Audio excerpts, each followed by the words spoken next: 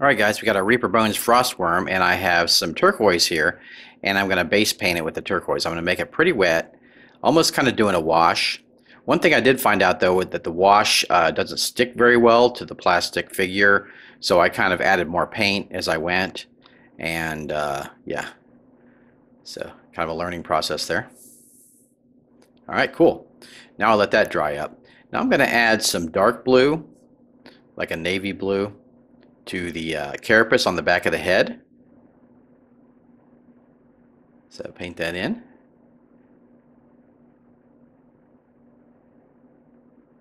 It has a pretty interesting head carapace. Cool. Now that's done, I'm going to start painting the belly and the belly scales. And the lore of this thing is that it's kind of heated inside. If you hit it, you can get squirted with its like kind of hot blood. I wanted to kind of show that physically on the model. And a lot of artists render it this way, so I thought it'd be cool to kind of imitate that. So I'm doing the scales red, the belly red, and then I'm going to add a little bit of yellow to that. So cool. And now I'm going to start adding some cobalt blue to the fins on the side of the head here. As you can see, I'm really adding quite a few different colors here. Kind of getting everything base painted. So you got some interesting color there. Very bright. Now I'm going to start adding white after that dries. And, well, it's not quite dry actually. I'm going to pull the white into the wet paint. And so it kind of automatically blends itself, right? That's kind of a neat technique.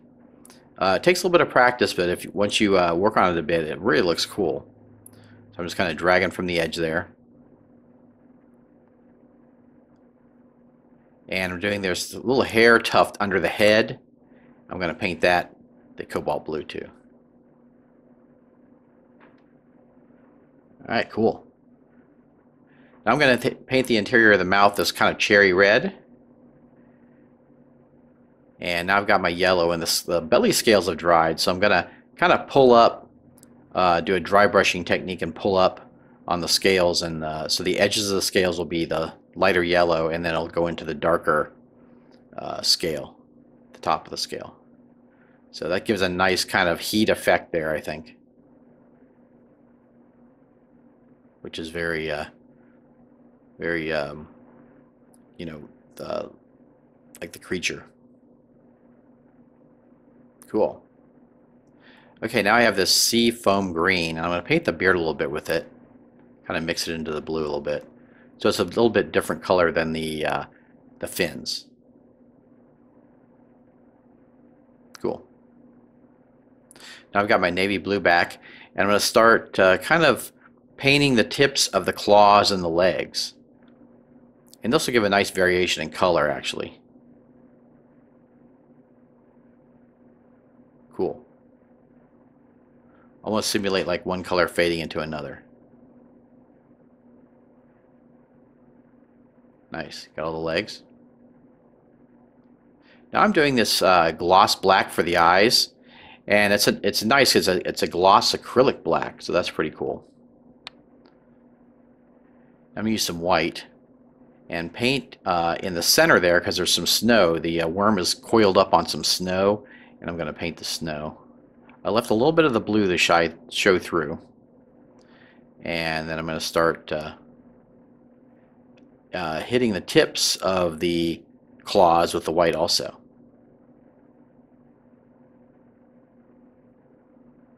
Gives a neat effect. Now I'll start doing the carapace on the back, and see how the details are really popping out now where you highlight it. If it's just one color, you don't really see it very well, but if you put a highlight on there, it really pops out the detail. Doing the teeth, the maw, scales. Nice. Or the carapace. Nice. Do all the legs and arms.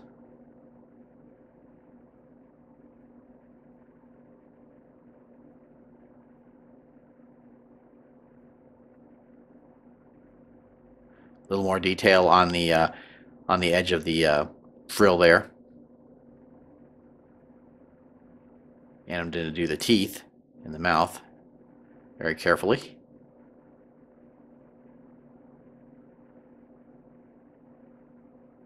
Nice. I'm going to use a little bit of a lighter blue on the fin, and that'll give it some nice color variation, a little bit of blue. It's a lighter blue. So it kind of goes from white to light blue to dark blue. Nice. Or darker blue, I should say. Nice. Okay, now I'm going to kind of dry brush the scaling on the worm here. So I'll just go over it, dry brush it.